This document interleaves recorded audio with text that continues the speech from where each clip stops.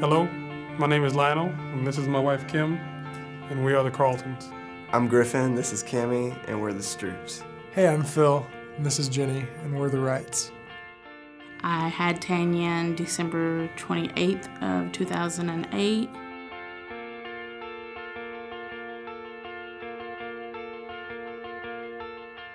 I started to be consumed with worry and anxiety about money.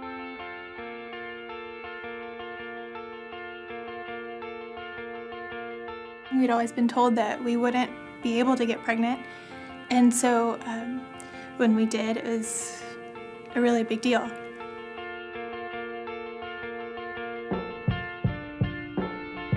We weren't able to save anymore, and then we ended up having to use our savings to pay for bills and rent every month. After about 10 weeks of being pregnant and seeing the baby a couple of times, we found out that it didn't look good. Basically, and they said that he wouldn't walk and talk and function like a normal child.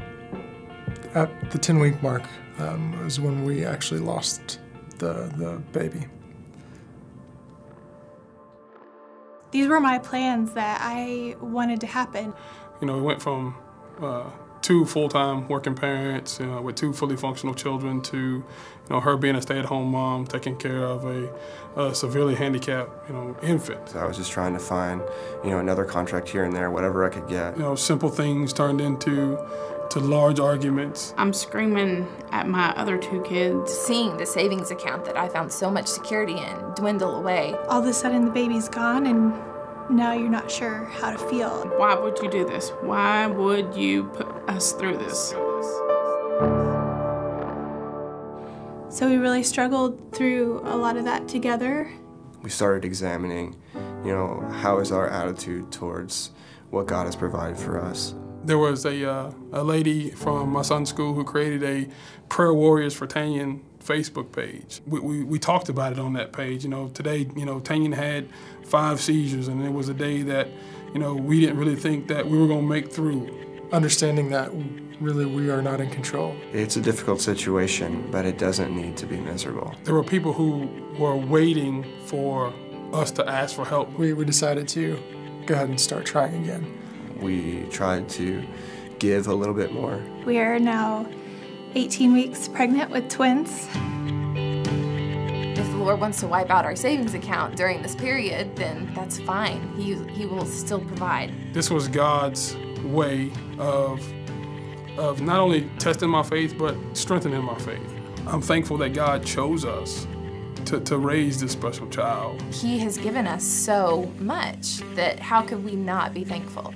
We're thankful for every day that we're trusted with these lives.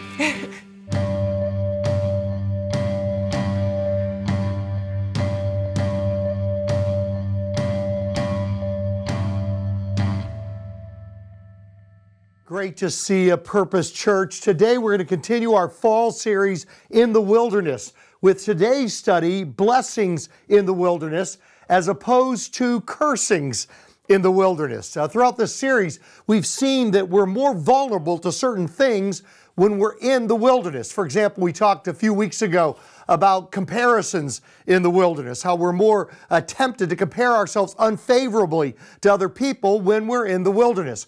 We talked a few weeks ago also about complaining in the wilderness, how we're more tempted to complain when we're in the wilderness, like the Israelites did, than when we're not in the wilderness. Next Sunday, I'm going to talk about fear in the wilderness, how we're more vulnerable to being fearful when we're in the wilderness than when we're not.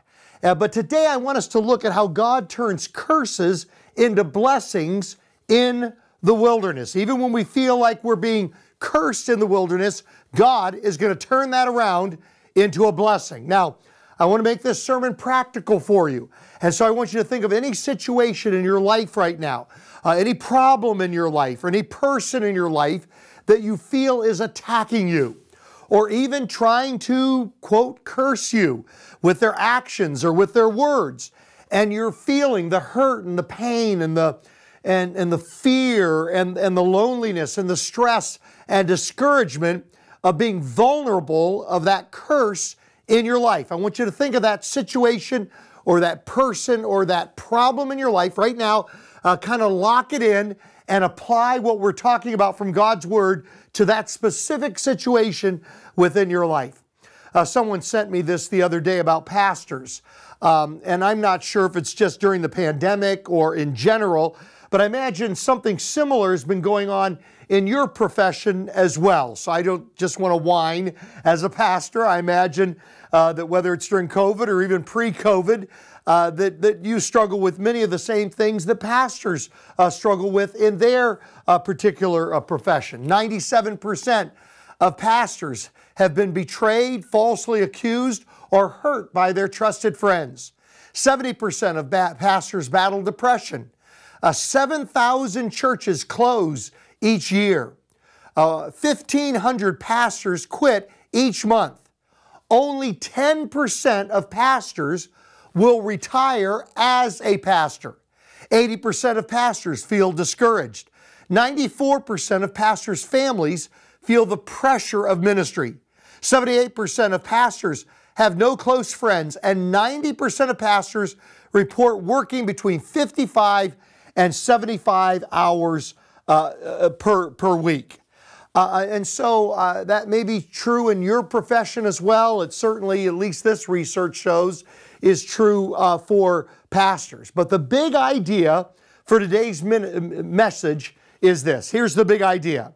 God is in the business of turning curses into blessings. Wherever you're sitting there in your living room, at your computer, listening later on in your car, wherever you are right now, would you say, I'm going to read that again, and you say with me, amen.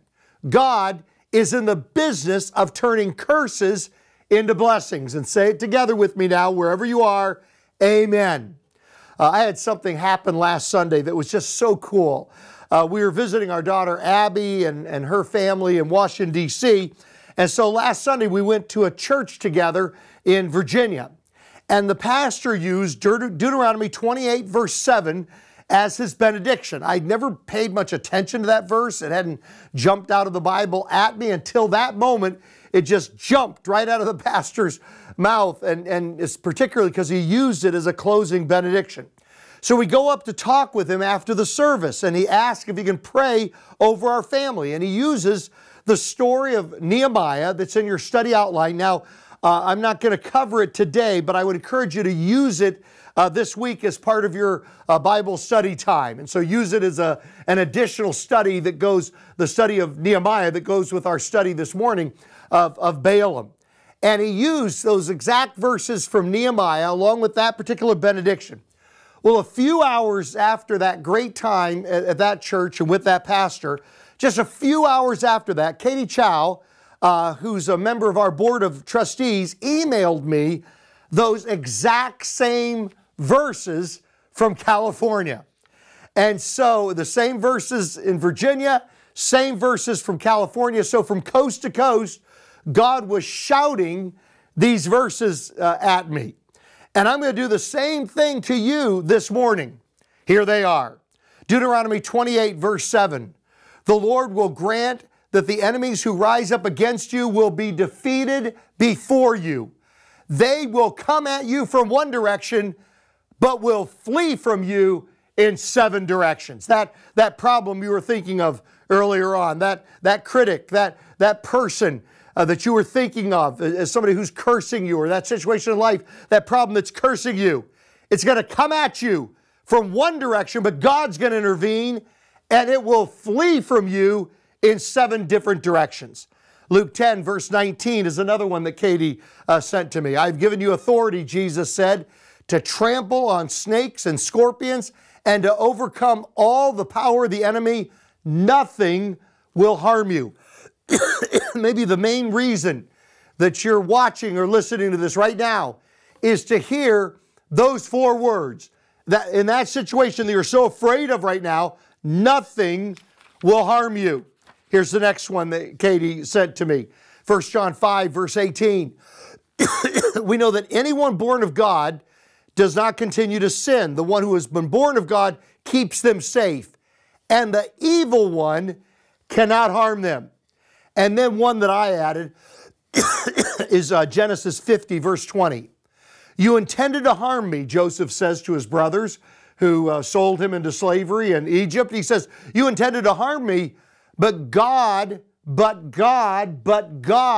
intended it for good, to accomplish what is now being done, the saving of many lives. And even through all the hard things we go through in our lives, this is the end result. This is the thing we're looking for, to save many lives for eternity. No matter what we go through in this life, if it serves the ultimate purpose of people going to heaven, of saving many lives, if it serves that purpose, then it has been worth it. Whatever you're going through, whatever I'm going through, it's worth it if the end result is the saving of many lives. Remember, back to our big idea, God is in the business of turning curses into blessings. Now, with that in mind, let's look at the story of Balaam in the Bible. Now, Balaam is one of the most complicated people in all the Bible. There was a good Balaam and a bad Balaam. And today we're going to look at the good Balaam, but I encourage you in your Bible reading this week, read the whole story, because it's a complicated story, because there's times when he's good and there's times when he's bad or not so good. But we're just going to focus on the good Balaam here today. First is King Balak, the king of Moab, his request. Picking it up now in Numbers 22, verse 1. Then the Israelites traveled to the plains of Moab and camped along the Jordan across from Jericho. Now Balak, son of Zippor, saw all that Israel had done to the Amorites. And Moab was terrified because there were so many people. Indeed, Moab was filled with dread because of the Israelites. The Moabites said to the elders of Midian, this horde is going to lick up everything around us as an ox licks up the grass of the field. So Balak, son of Zippor, who was king of Moab at that time, sent messengers to summon Balaam, son of Beor, who was at Pethor near the Euphrates River in his native land. Balak said, a people has come out of Egypt. They cover the face of the land and have settled next to me. Now come and put a curse on the nation of Israel now. Put a curse on these people because they are too powerful for me. Perhaps then I'll be able to defeat them and drive them out of the land. For I know that whoever you bless is blessed and whoever you curse is cursed. Now, we don't completely understand what's going on with Balaam here, but somehow he had the reputation that if he blessed somebody, they were blessed, and if he cursed somebody, they were cursed. And so people give him money to do a blessing or a cursing on that person. And Balak, as we see, is willing to put out a whole bunch of money to get him to curse the nation of Israel. The elders of Moab and Midian left, taking with them the fee for divination. That is the money they were going to give Balaam for cursing the nation of Israel. When they came to Balaam, they told him what Balak had said. Spend the night here, Balaam said to them, and I will report back to you with the answer that the Lord gives me. So the Moabite officials stayed with him. God came to Balaam and asked, who are these men with you? Balaam said to God, Balak, son of Zippor, king of Moab, sent me this message. A people has come out of Egypt, covers the face of the land. Now come and put a curse on them for me. Perhaps then I'll be able to fight them and drive them away. And then skipping down to verse 16. This is what Balak, son of Zippor, says. Do not let anything keep you from coming to me, because I will reward you handsomely, give you a lot of money, and do whatever you say. Come and put a curse on these people for me. But Balaam answered them, even if Balak gave me all the silver and gold in his palace, I could not do anything great or small to go beyond the command of the Lord my God. There's good Balaam saying, I don't care how much you pay me, I'm just going to say what God one tells me to say. I'm just going to do what God wants me to do. I'm going to say what God wants me to say. And I know that many of you in your place of work are under great pressure ethically to do certain things that maybe would displease the Lord. And Balaam is a great example here of saying, I don't know how much money's involved. I don't care about that. I'm going to do the right thing. do what God tells me to do. Now spend the night here so that I can find out what else the Lord will tell me. That night God came to Balaam and said, since these men have come to summon you, go with them, but do only what I tell you.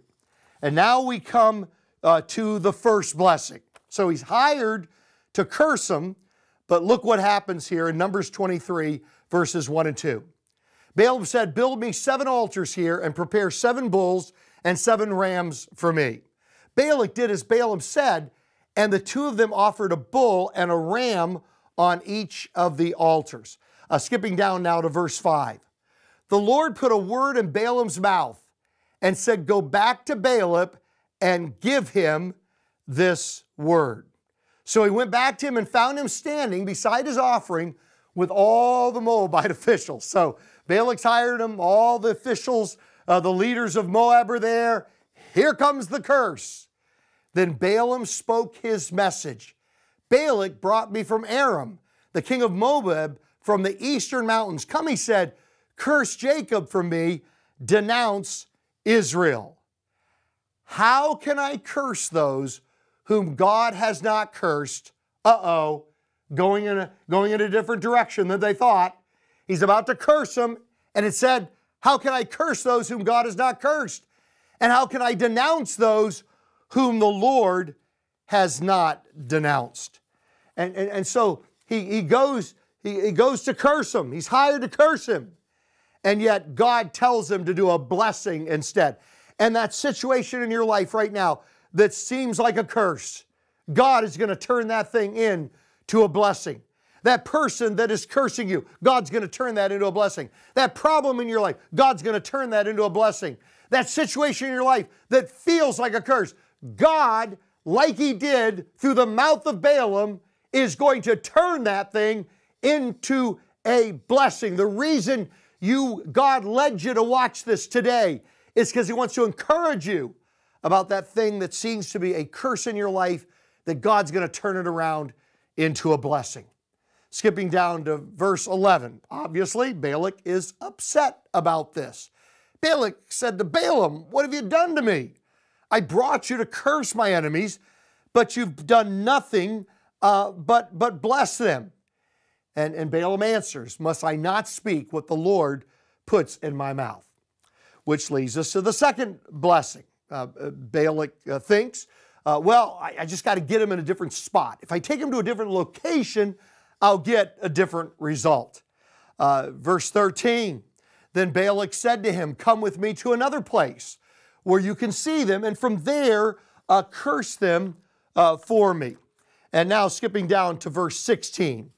The Lord met with Balaam and put a word in his mouth and said, go back to Balak and give him this word. So he went to him and found him standing beside his offering with the Moabite officials, and Balak asked him. It's like an attorney in a court of law. You know, they say never ask a question of a witness that you don't know the answer to. Always know the answer before you ask the question. And Balak asked a question he doesn't know the answer to, and it's not going to turn out well for him. What did the Lord say? Then he spoke his message. Arise, Balak, and listen. Hear me, son of Zippor. God is not human that He should lie, not a human being that He should change His mind. Does He speak and then not act? Does He promise and not fulfill? I have received a command to bless. He has blessed, and I cannot change it. And then just like He did with the other time, He goes on to do this massive blessing of the nation of Israel. And Balak is just beside himself. Skipping down to verse 25. Then Balak said to Balaam, neither curse them all nor bless them all. He says, hey, if you're not going to curse them for me, at least don't bless them. Verse 26, Balaam answered, did I not tell you I must do whatever the Lord says? And so that situation, those people, they're trying to curse you. You almost feel like Satan is coming after you. But remember, God has the final word. Did I not tell you I must do whatever the Lord says? And even though they intend it, the situation intends it to be a curse, God has the final word, and we must do whatever the Lord says. So then Balak took Balaam to another location. You got to hand it to him. He is persistent. He thinks, if I just get him in the right spot, I'll get the result that I'm looking for.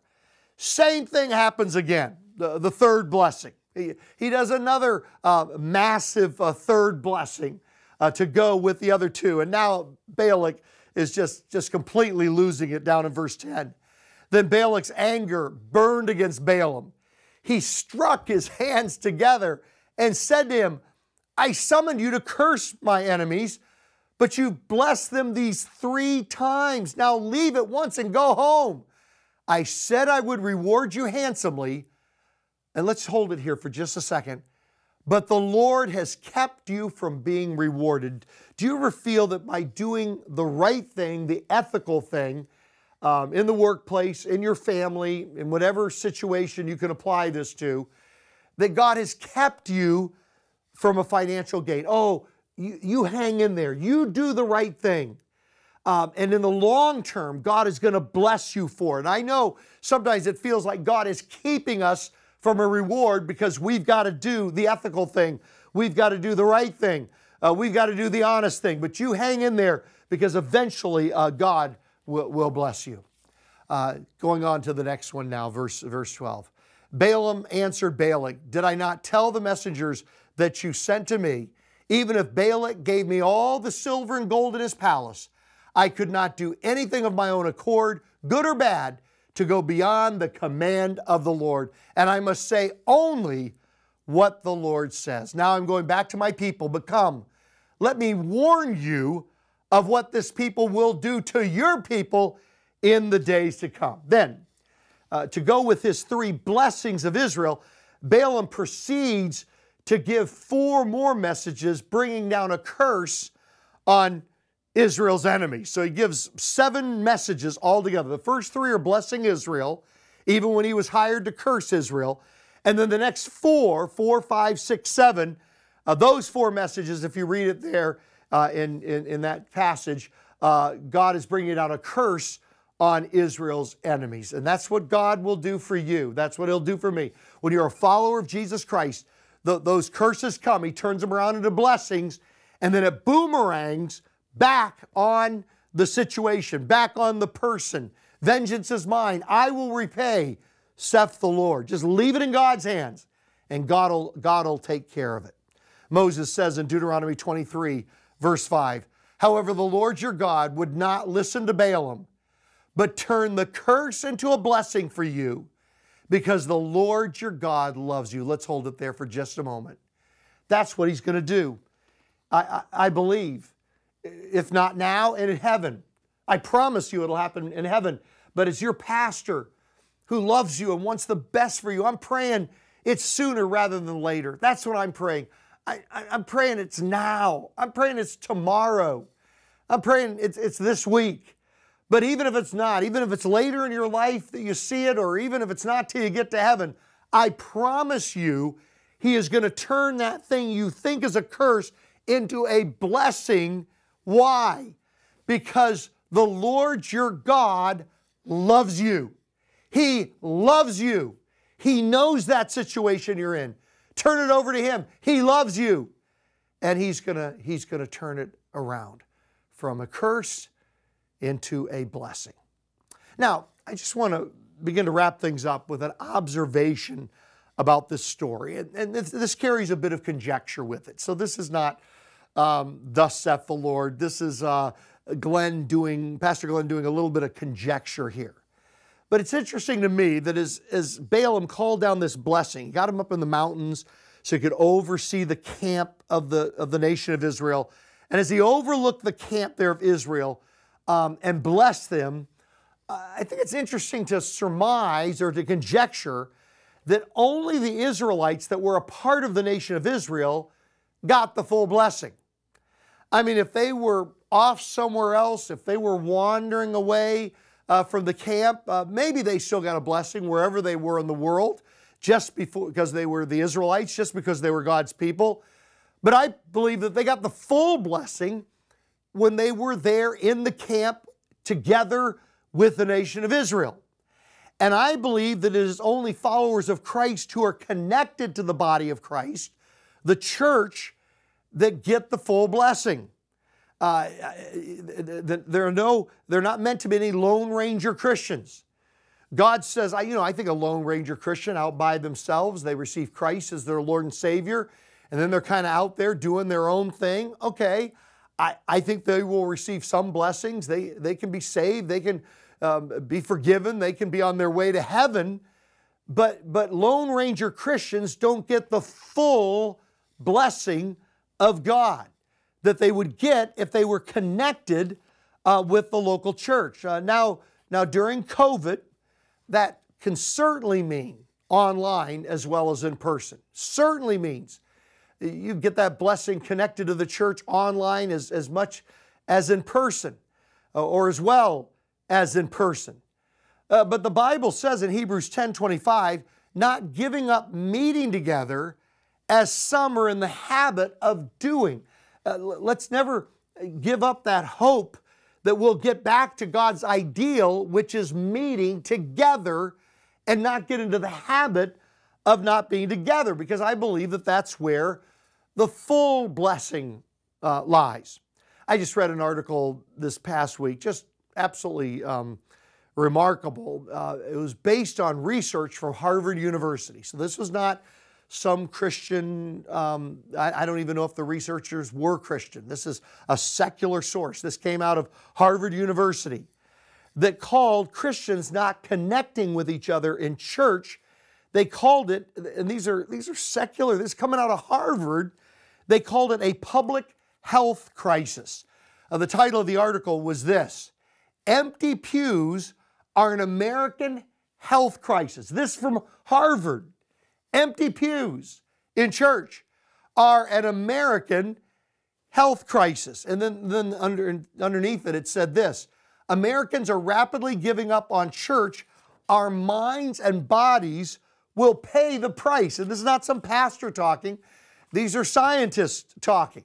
The one particular scientist that is quoted the most in the article, even though it was gleaning from hundreds of different research projects, at least dozens of different projects from all over the place, different researchers.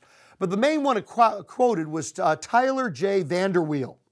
And he is a professor of epidemiology and biostatistics at the Harvard School of Public Health, and director of the Human Flourishing Program at Harvard University. And he would challenge just in his research, I don't even know if he's a Christian or not, but just in his research, as a researcher at Harvard, he would challenge the whole idea that is so prevalent in our culture and society today, that I'm spiritual but not religious. That, I'm a spiritual person, but I'm not religious. Okay, he said that may be the case, but you're not going to get the full blessings or benefits of being connected with other believers. And it wouldn't just be Christians here. It would be, he would be talking about those in Islam and mosques. He would be talking about Jewish people in synagogues. But predominantly the people in their study were Christians. And so he's talking about Christians in churches. And so he would challenge the whole idea of people being spiritual but not religious. Or he would say, in the article, he'd say, those that have doubts about organized religion. I'm just going to kind of be a lone ranger out there on my own because I have doubts about organized religion. By the way, if anybody that you're sharing Jesus with, they said, you know what, I just don't care for organized religion, you just tell them, come to Purpose Church. We are really disorganized at times. At least our pastor is. You just tell them. Oh yeah, if you don't want to organize religion, we understand that. Pastor Glenn, he's very disorganized. So you come here. This is what you've been looking at. But he would say, he would cast doubts on those that doubt organized religion. He's saying you may get benefits from your religion, and you may get benefits from following God on your own, but it will not be the full benefits you get by being connected to other believers in the church. For example, he would even favor, this is from Harvard now, okay, including, you know how your doctor always gives you a bunch of questions about your health and well-being? And I was just so interested. Last time I went to the doctor, just a couple of weeks ago, he asked all kinds of questions I never had asked of me before, and I didn't want to waste his time, but I was just so curious. I kept wanting to stop him and say, why do you ask that question? For example, I've never had a doctor go through and how many years I was in each state. So, you know, in Virginia for 17 years, and then 4 years in Illinois, and then 3 years in Massachusetts, and 12 years in New York, and now 28 years here in California. He wrote all that down, where I had lived, and I just wanted to stop him and say, why is that you're asking where I lived? And it's just fascinating, all the different questions. Sometimes you can infer he's asking the question because if you give a certain answer, it increases your health and well-being. Well, he would even maintain that one of the questions your doctor should ask you is, do you attend religious services? Why would he think that would be a prevalent question, along with, you know, how much you drink, or do you smoke, or, you know, if you're overweight, or all the other things that they ask? Why would he ask, how often do you attend religious services? Because there is now tons of research that supports the idea that religious participation strongly promotes health and wellness. Tons of research that supports this idea that religious participation strongly promotes health and wellness. One study that he cited was the Nurses' Health Study, which followed more than 70,000 medical workers for 16 years. They watched 70,000 medical workers, I think primarily nurses, for 16 years. Those who attended, these are just amazing to me. Those who attended church frequently were 29% less likely to become depressed, about 50% less likely to divorce, and 5 times less likely to commit suicide than those who never attended church. This is just the stunning finding of their research. Out of the 70,000 healthcare professionals, those who attended church weekly were 33% less likely to die during the 16-year follow-up period than people who never attended church. Over the next 16 years, if you attended church regularly, you were 33% less likely to die over that 16-year period than those that never attended church. He also found that in other researches that he cited, growing up in church helps to shield children from the big 3 dangers of adolescence. Big 3 dangers of adolescence. Number 1, depression. Number 2, substance abuse. And number 3, premature sexual activity. Those are the big 3. Growing up in church protects you somewhat, not entirely, we know that obviously, but protects you statistically on average from those big 3. Research shows that people who grow up in church are more likely to grow up happy, to be forgiving, to have a sense of mission and purpose, and to volunteer than those that did not grow up in church.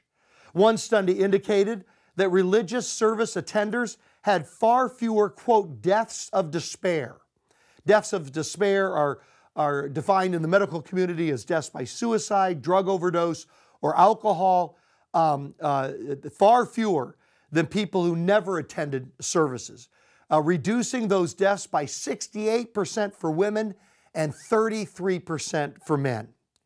One researcher finds that, this is just amazing to me, one researcher finds that declining religious service attendance accounts for about 40% of the rise in suicide rates over the past 15 years.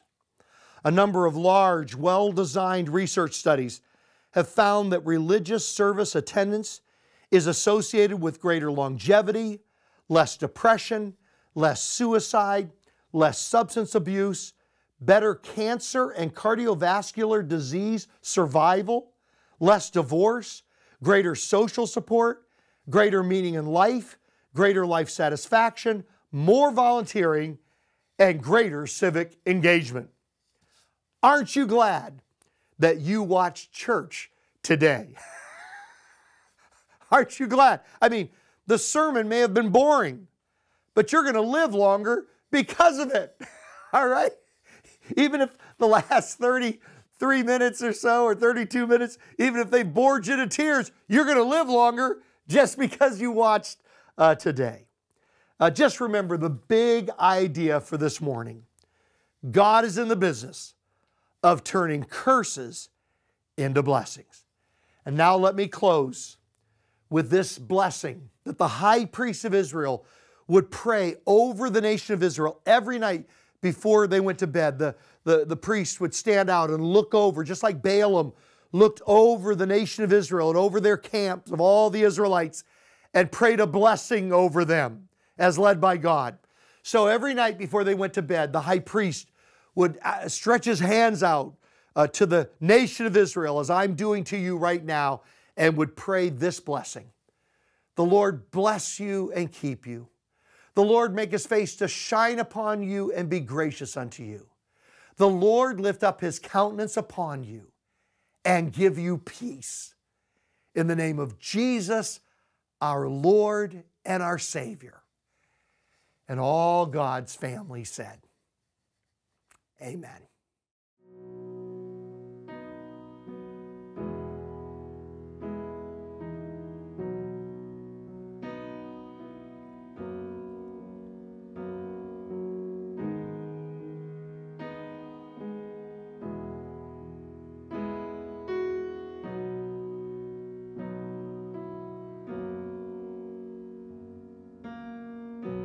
Lord bless you and keep you, and make His face shine upon you and be gracious to you. The Lord turn His face toward you and give you peace.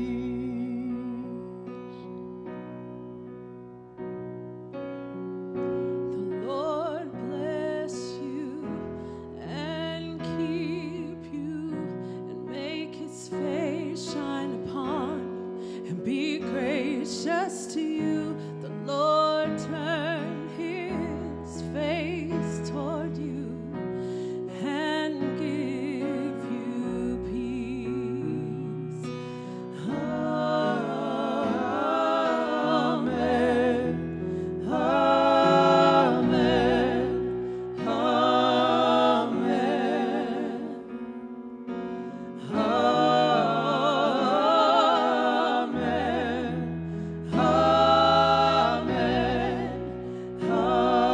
Amen.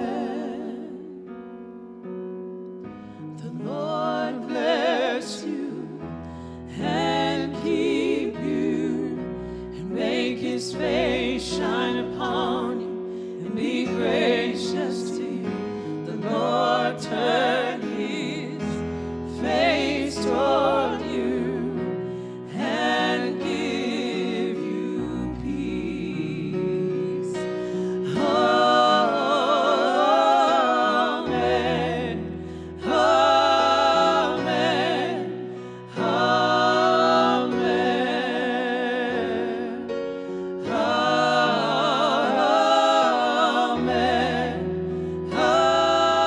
Amen. Amen.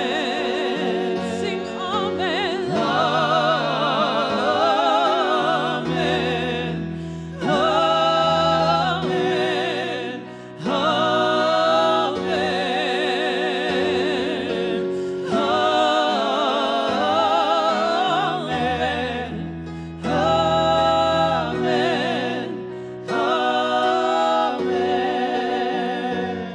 May His favor be upon you and 1,000 generations, and your family and your children and their children and their children. May His favor be upon you and 1,000 generations, and your family and your children and their children and their children. May His favor be upon you and 1,000 generations, and your family and your children and their children and their children. May His favor be upon you and 1,000 generations, and your family and your children, and their children, and their children. May His presence go before you, and behind you, and beside you, all around you, and within you. He is with you,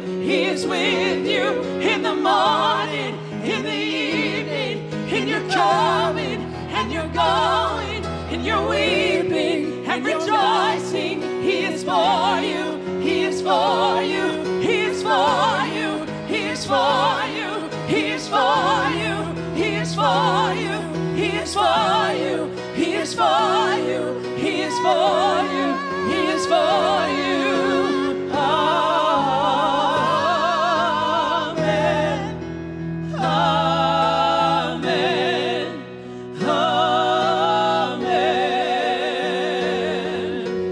Amen. Amen.